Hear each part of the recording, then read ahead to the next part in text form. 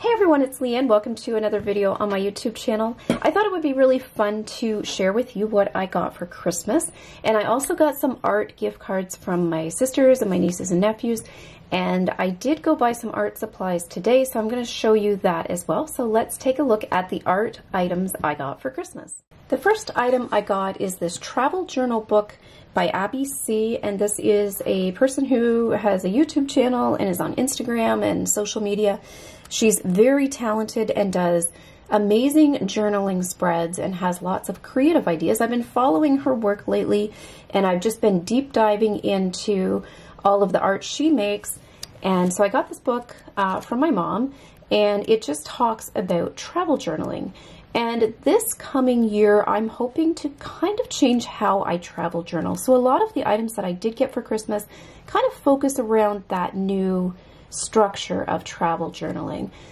This book is all explanatory. Every page gives you information and tips and recommendations, and it's really thorough and well thought out. It's not one of those books where it has a little preamble at the beginning and then it shows you a bunch of pictures. There's a good balance of pictures and information. I've been really impressed with it and really enjoying reading it.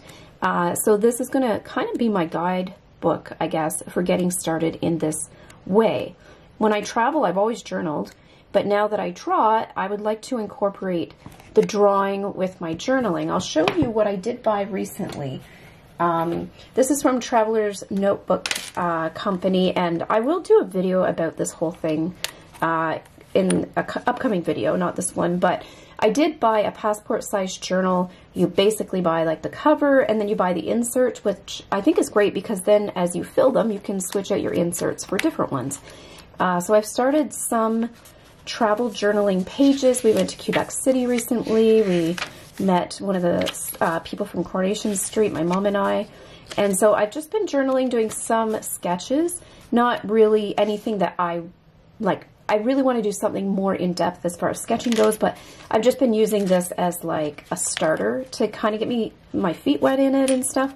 There is watercolor paper inserts you can get, and so I have one of those in the back here, and I bought the little brass clip that you can get as well that goes with the set. I just love this whole system, and it feels so good holding it in your hand, and so I'm really excited to travel journal with something like this. I always end up buying journals that I never really like, the books. So I think the inserts will be nice. But this kind of talks about that and really is a guide map to get started with this style of travel journaling, which includes sketches and written word and different mementos and ticket stubs and stuff like that. I think that'll be fun. So that was one of the items I did get. I also picked this up with my gift card, just a dip pen set. I don't have any dip pens. I used to have a glass one, but I broke it, unfortunately, a couple years ago. And this is just a starter sketching kit that I got at my local craft store. To go along with my journaling, I did get this date stamp, which I think will be great to just put the dates on my pages with some colorful ink pads. I think this will be really fun. And I see this used quite a bit, and these kind of remind me of like when I was in public school, the teachers would always have these date stamps and would stamp all of our papers with them, or when they made comments. And I just love this one. It comes in this little wooden case that it can sit nice on my desk. I also got this amazing letter set. My mom just went on my wish list and ordered all the stuff she said. So I got all these amazing things I've always wanted. And so this just has all the different letters. This one's really hard to see because it's printed on black and the wood pieces are dark. But if I can pull one out here, it just has these kind of serif text letters, and it looks really nice when it's stamped out on the page, especially if you stamp it out unevenly. I find that the letters look really nice when they're stamped out, and you can do them in different colors. I did do that in my journal. I did Christmas Day in the capital letters and alternated with red and green, and it looks really nice. So I did get this as well for journaling, which I think will be really nice.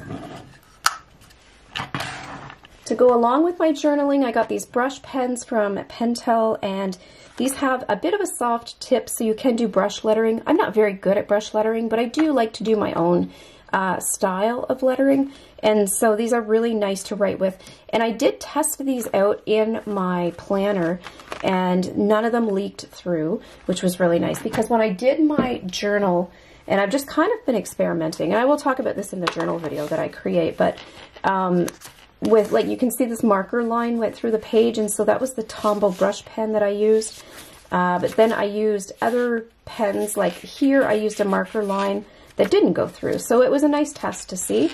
And the Pentel brush pens are ones that do not bleed through the other page. So these are going to work really well for doing my journal pages. And I think I would like to do themed colored pages, so maybe sticking to one color theme for a page with sketches. And it'll be nice because they don't bleed through. I'll show you what the sample looks like that I made. So just here in my book, I did a sample of each color, which there's a lot of vibrant colors in this set, which is really nice. I've already used the gold, and it looks really good on the insert paper.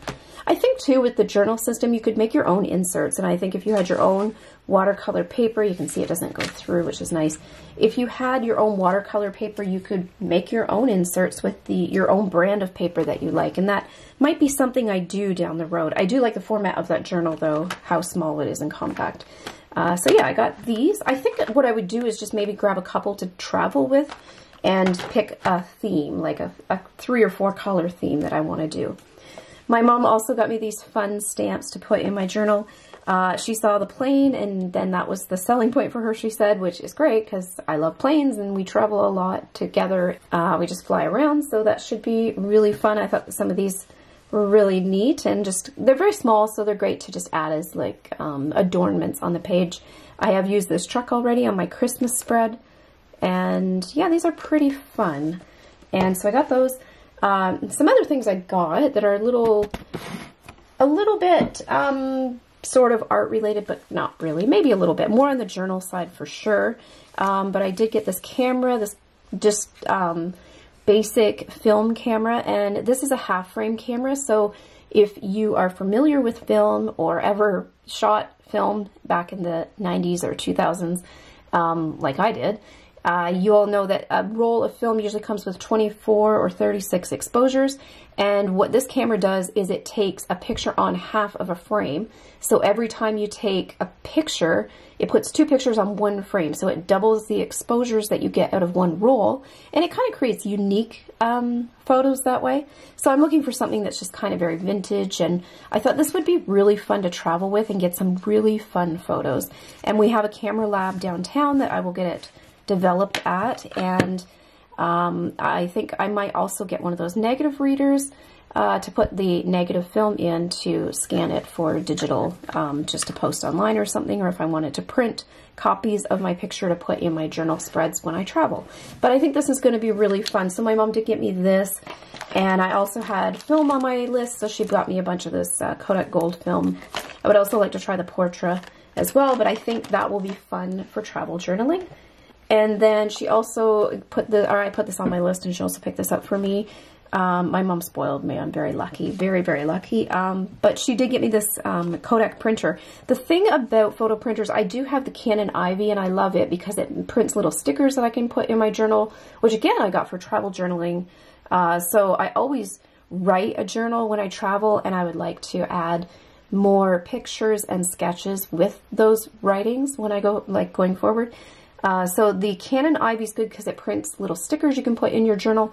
This is good because it prints about the same size, like I think it's maybe 2 by 3. I could be wrong on the size. It prints a smaller sized picture, but the thing about this that makes it better is that it does the 4-pass printing. So it will print yellow, magenta, cyan, and then black ink, and you get a cleaner, crisper photo, and the colors are more realistic.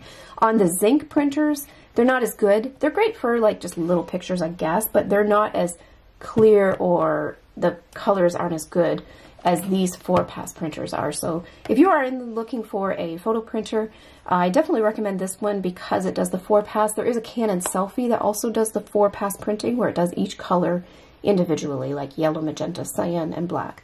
So I would look out for that too. But yeah, so I got this one, and that should be good because it's still kind of travel size. The Selfie's really big, and you have to set it up and hook it up and plug it in, and it's like a thing, but this one just charges, which is great. So that'd be good for travel.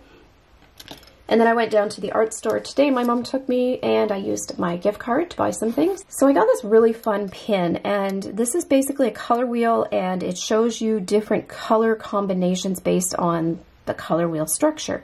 There's triad colors, complementary colors, and analogous colors.